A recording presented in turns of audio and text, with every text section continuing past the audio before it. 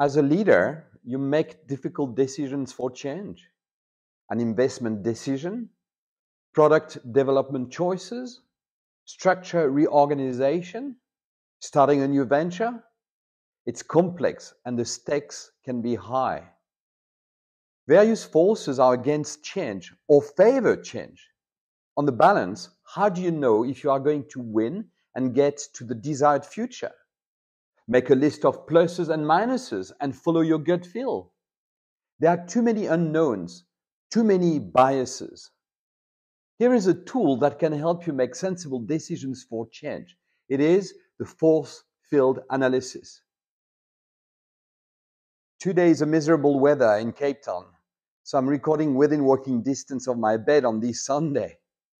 Hello, this is Pierre Bienvenue from impi. We are here to help remove anxiety from leadership as they gain greater clarity and control. Within Walking Distance is a series giving tips, tools and reflections for leadership. If you are new here, don't forget to hit the subscribe button and the links relevant to this video that you will find in the description box below. impi. So let's answer the question. When you face a complex decision for change, how do you maximize momentum and reduce the risk of failure? Kurt Lewin, a social psychologist, developed force field analysis in the 1950s. It is a powerful diagnostic tool used in change management. It can help you make personal decisions in complex situations or prepare for large-scale management of change. The idea behind force field analysis is that situations are maintained by an equilibrium between forces that drive change and others that resist change. For change to happen, the driving forces must be strengthened or the resisting forces weakened. It's like a tug of war, as the effect of the driving forces is greater than that of the restraining forces. Change happens towards the desired future, from the now to the way. Let's take a simplified example to see how it works. First, state the change you want to see. An organization is phasing out an old financial system to a new ERP one. They want to see a successful transition and adoption on time, on budget. 2. Identify the restraining forces. You list out all the factors that oppose or hinder the change. In this example, the classic restraining forces are resistance to change among employees due to lack of familiarity with the new system, high cost of implementing the new system, limited resources available for training employees to use the new system. 3. Identify the driving forces. They are all the factors that support or push for the change. Here we listed. The new system will increase efficiency and productivity. The old system is outdated and needs to be replaced.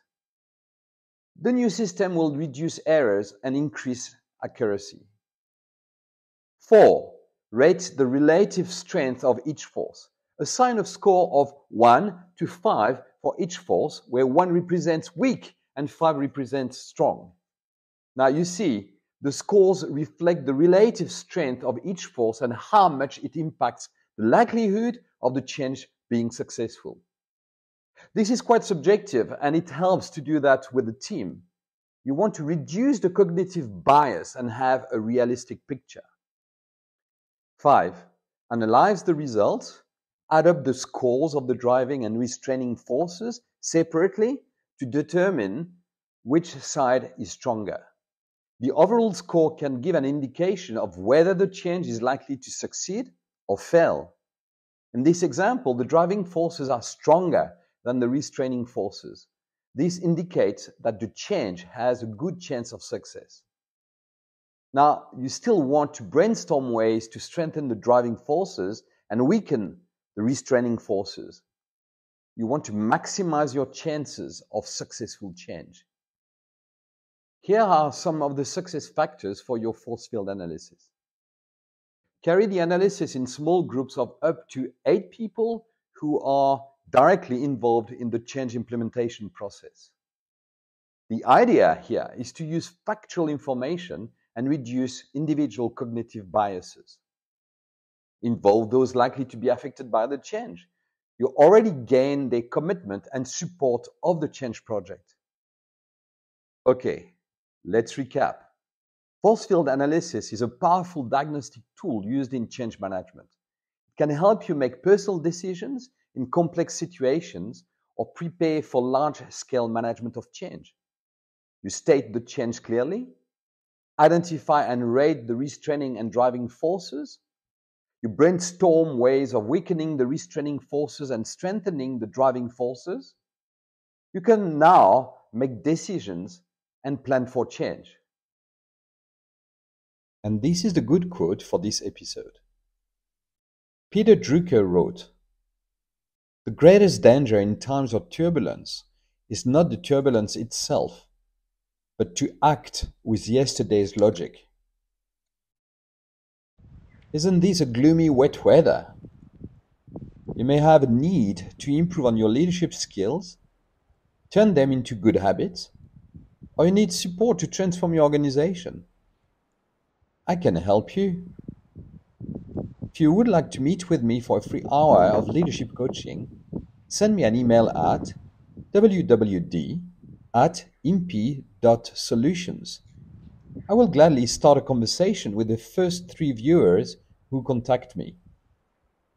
Feel free to connect.